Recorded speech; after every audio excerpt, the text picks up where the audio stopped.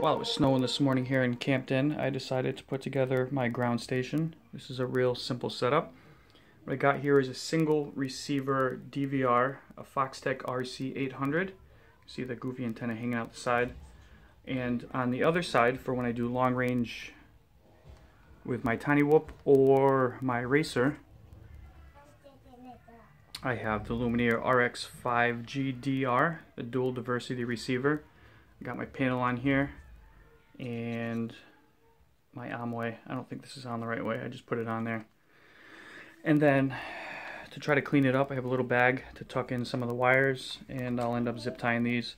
I'm using 2 separate batteries for now, just easier that way. So like I said, when I do my tiny whoop videos, I wanted to be able to record, so that's the whole reason I got this guy here. And the range is not bad. When I fly around my house, like one of the last videos I did, I get a decent amount of breakup, so I wanted something that gave me a little longer range. So this is what I came up with. Very simple. I'm going to test it out in a little while.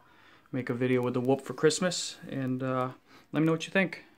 If you have any tips, ideas, or want to know how I made it. Also, there's a little bracket that holds it. It's a cell phone holder that I mounted to the back. Pretty simple setup, but it came out great.